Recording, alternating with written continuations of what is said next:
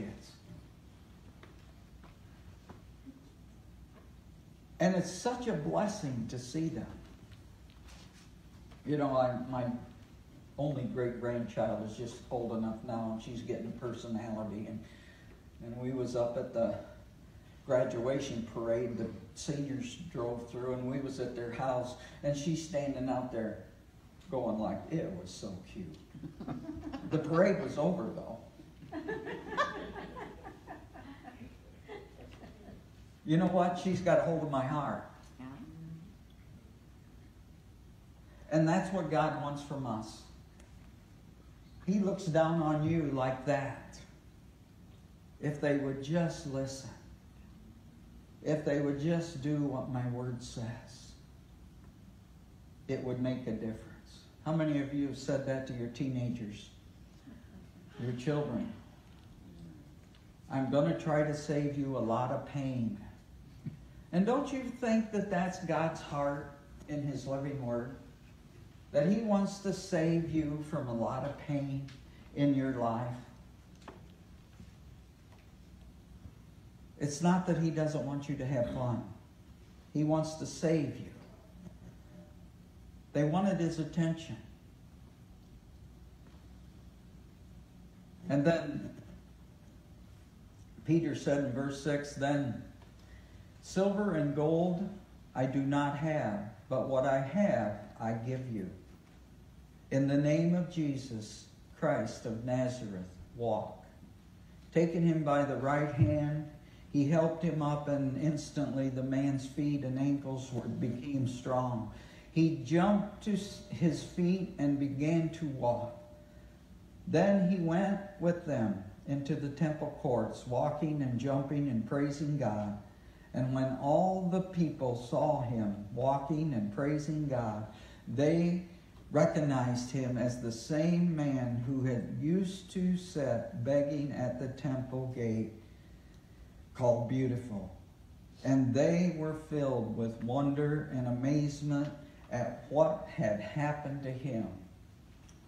Are people full of amazement looking at you and how your life has changed? You know, I've heard a lot of your testimonies and where God has brought you from. Can people see a difference in you? In your work, in your walk, and everything that you do? Do they think there's something about you that's different? Something in you. And that would be Jesus Christ in our heart. That would make a total difference in our lives. And I ask you that question again. How is your life different since Jesus came into it? I want you to ponder that all week. How was your marriage before then? How was your job before then? How was your attitude before then? Because we all got them. Has it changed? Do people notice? They noted this man. He was been sitting and begging every day. They noticed him. And they noticed that he got up and he was walking and he was jumping and he was running and he was yelling and praising God. We need some of that in here. That God is doing a work in our lives, and we need to get excited about what God's doing, because God is an amazing God. What do you need from Him? You don't receive simply because you don't ask. That's what James says. What do you need? What's going on in your life right now? God knows it. He knew this man was there for 40 years waiting for God to do something. And all he had in mind was, see, this is where we go wrong.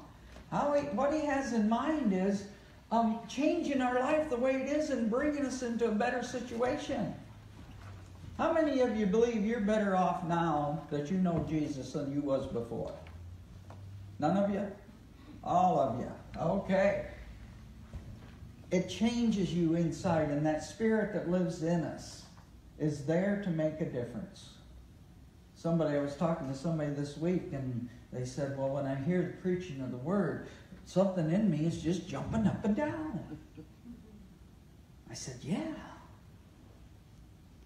And if you study or you're in prayer and you just feel that presence, something is different. But you know something? Learning to listen to the Holy Spirit, learning to be obedient to the Holy Spirit is our job. And I talked about this last week. Every time we say no to the Holy Spirit, our heart gets a little harder. Because we're not being obedient to what He wants to do. And you won't see the miracles that He wants to do through you to touch other people's lives. Isn't that what Jesus come to do? It wasn't about Him. It was about touching everybody else's life. We need to be more like Jesus. Willing to reach out. Get in people's lives, even when they're messy. Any of you have a messy life once in a while? And sometimes you don't want nobody around when you're in that situation. But sometimes you need somebody to tell you the truth. And if you won't listen to the Spirit of God, learning to know His voice, learning to know what He's doing in your life, that's what makes the difference. Being obedient. And verse 11, while the beggar held on to Peter and John, all the people were astonished, and they came running to them in the place of Solomon's colonnade. When Peter saw this, he said to them, Men of Israel, why does this surprise you? Why do you stare at us as if by our own power or godliness,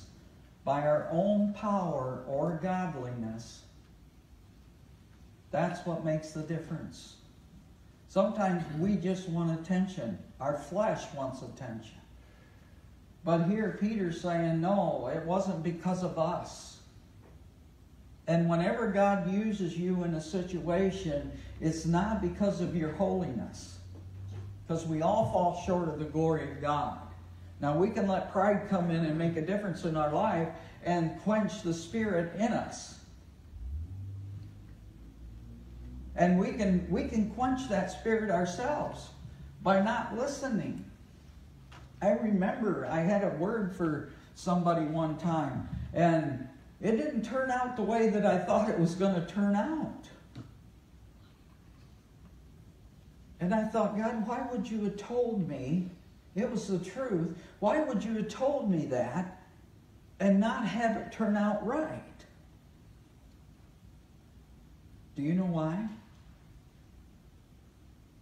Because other people got choices to make too. Somebody could be sitting in here and God speaking to them and say, you need to give so-and-so $50 before you leave. I'm just saying that. I don't know if that's true or not. But maybe God's been speaking to somebody here. But the bottom line is, if I quench that, it's harder to hear that Spirit the next time. That voice. And every time we quench the Spirit like that, we harden our hearts. And I quenched the Spirit because I didn't know what was going on. And I thought I missed God, but everything else turned out for the truth. But I didn't know why it ended the way it ended. But I wasn't the only one in the story. We all have choice. You can choose to follow Jesus or not follow Him. You can choose to listen to the Spirit of God or not listen to it and be obedient or disobedient. We have to learn that voice. We have to learn that, yes, that is God speaking to my heart today. To call somebody. They're going through a hard time. God puts them on your mind. And you're too busy. I had a young guy that was dying of cancer. And I went up and shared with him. And I said, you know, if you ever need me, here's my phone number. one afternoon, a Saturday afternoon, I remember it. And he was getting worse and worse, and the phone rang, and it was his wife, and he says, he wants you to come. He wants to make sure he's saved. I dropped everything, washed my hands, went there dirty anyway, and prayed with him and led him to Jesus. You know, we need to be sensitive, and I even spoke to somebody this week, and I told them, I said, you know, I'm pretty close to you. And I said, I would feel bad if I never told you about Jesus. So if you want to hear about him, I'm open. If you ever need me, I'm here for you. And you know what that shows? That shows you care about that person, that you love them. That's as simple as it can be, to just tell them. And for years I struggled with that. Now I don't. Whether they reject it or not, or they accept it, it doesn't matter. Well, it does matter if they don't accept it. But I have given them the opportunity. And I think all of us are going to be held accountable for that. People that are close to us in our life, that maybe God sent you to that person and put him in your life or her in your life to make a difference, and you miss it. That's not a good thing. That's not good at all. So he gave them all he had. He didn't have silver and gold. Now, I believe God makes rich people. I believe that he uses people for that instance. In fact, the Bible says he's the one that gives you the ability to be rich. But sometimes we're poor because we're not listening to the Spirit of God in more than one way. We are poor.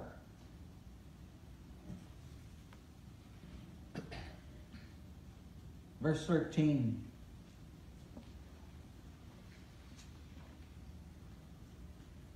The God of Abraham and Isaac and Jacob and the God of our fathers has glorified his servant Jesus. You handed him over to be killed, and you disowned him before Pilate, though he had decided to let him go. You disowned him. Have you disowned Jesus? Are we disowning the Spirit when we're not obedient to it? Pilate was ready to set Jesus free. He could find no sin in him. But the people kept pushing for it. And here Peter says, you disowned Jesus. You put him on a cross. You nailed him. I don't know how true this is, but sometimes every time we sin, we pound that nail one more time. But it's only by his goodness and his mercy, not our righteousness. It's only by his. Verse 14, you disowned the holy and the righteous one and asked that a murderer be released to you. You killed the author of life.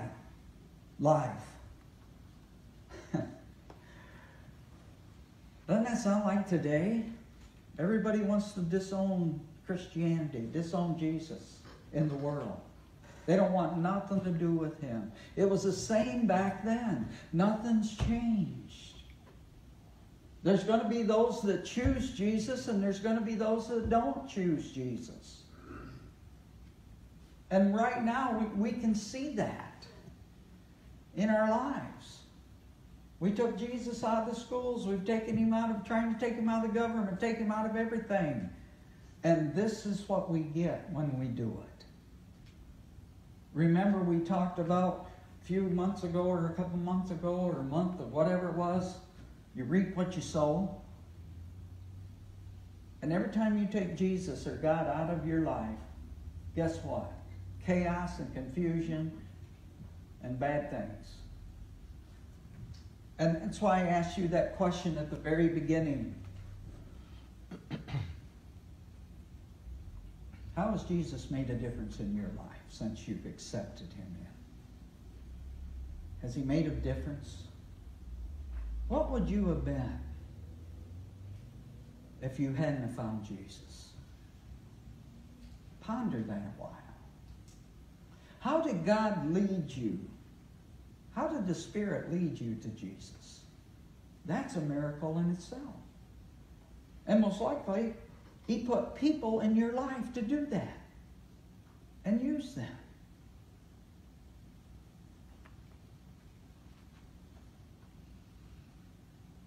One thing we need to really consider, even in verse 15, you killed the author of life, but God. That's what I want to name this sermon. But God. I did a word search on that. You ought to do it. It's awesome. The amount of times throughout the Old Testament and the New Testament that it said, but God. They killed him. Verse 15, you killed the author of life, but God raised him from the dead. You know, a lot of our lives was dead before we come to Jesus. Then you found out what real life was about. The joy, the peace. Whatever God has done in your heart and changed it and made a difference in it. But God raised him from the dead. We are witnesses of this. By faith in the name of Jesus, this man whom you see and know was made strong. It is Jesus' name and the faith that comes through him that has given this complete healing to him, as you can see. It's the name of Jesus. The blood that was shed for you and me. At the cross, we were healed by his stripes. Everything has been done at the cross was done there for us. For our salvation, to be able to walk in peace and not guilt and shame. God doesn't want you to walk in guilt and shame. He made a way. But God. But God gave Jesus, his one and only Son, to die for each and every one of our sins, to take our sins upon himself, so that he could be our Savior and our high priest. He became that sacrifice. But God. And a lot of us need to add that to our vocabulary. I was this way, but God. I'm this way now, but God can change that. You're working on something spiritual in your life, but God can change that.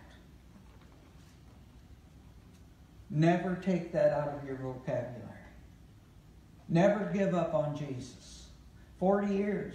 Abraham waited 25 years for the promise. God kept encouraging him, and that's why we come here today, because you need to be encouraged by the Word of God. That is truth.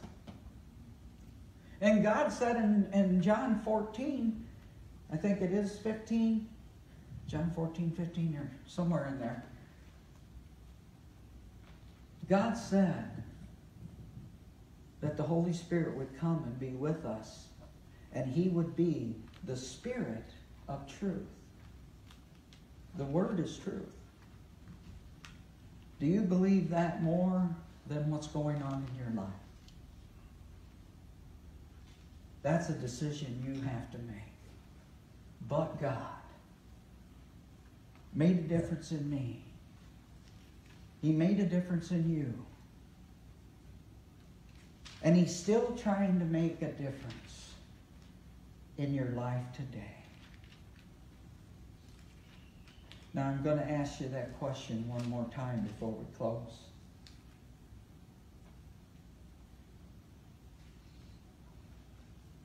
How has your life changed since you've accepted Jesus Christ into your life.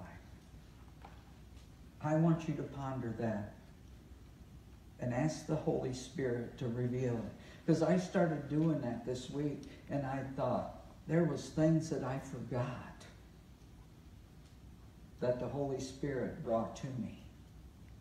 And I said, thank you, God. You're awesome. Because I forgot.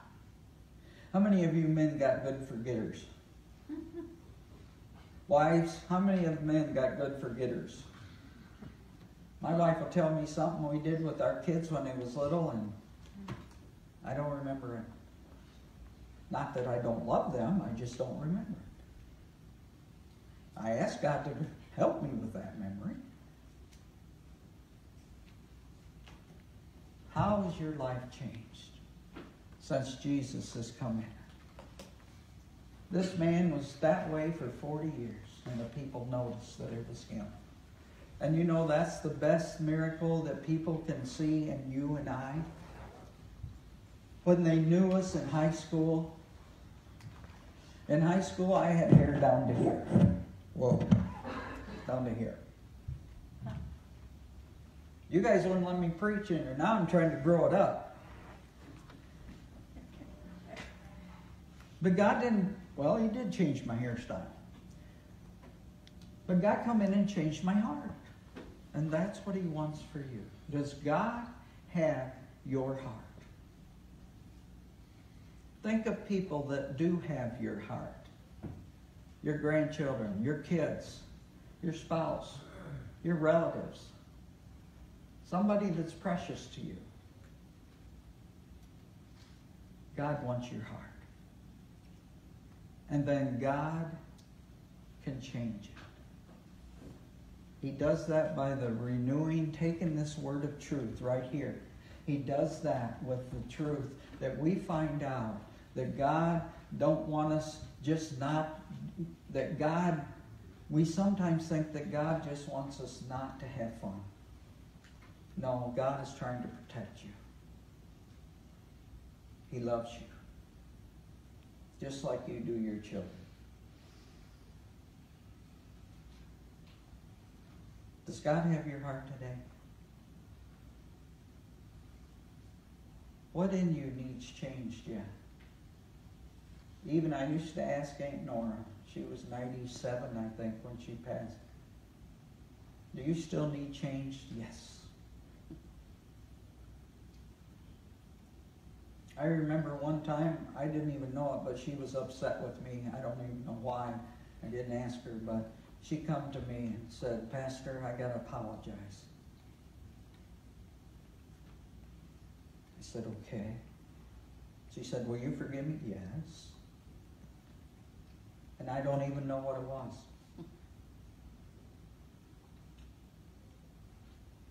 But you know something? We're family.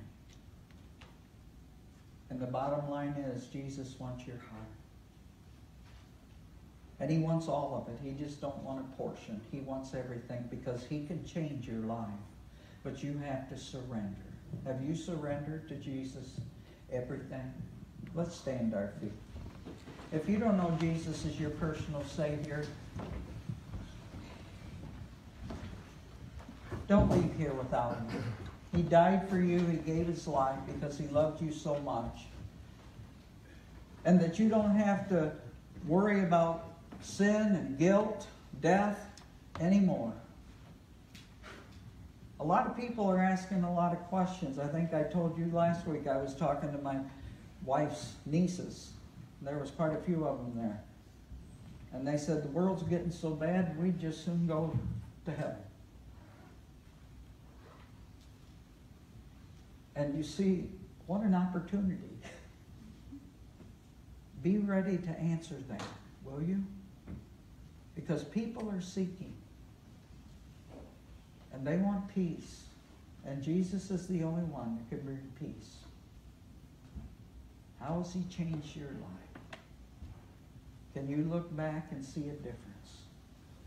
That's what really matters. Can you see the things that God done for you? Can you see where the Holy Spirit was trying to lead and guide you and direct you? Sometimes you hit it on the button and sometimes you didn't.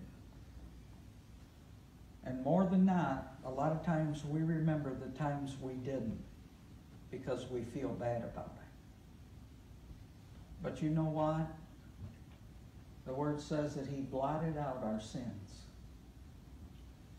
He cares for you if you know Him. Let's pray.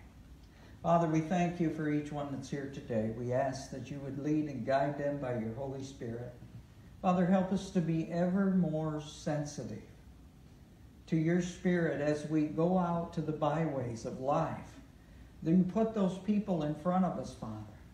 Help us to minister to them, to tell them about Jesus. Just as we talked about last week, that Peter changed. He denied Jesus. And then after he received the Holy Spirit, he spoke with boldness, and 3,000 people were saved. So, Father, you're an awesome, awesome God. I've seen you change even people that are here today, Father. Sometimes we don't know what you're about to do in our lives, but we know that you're doing something. So, Father, help us to be sensitive to your voice, to that Spirit, that promise that you gave us to live inside, to come make his home in us.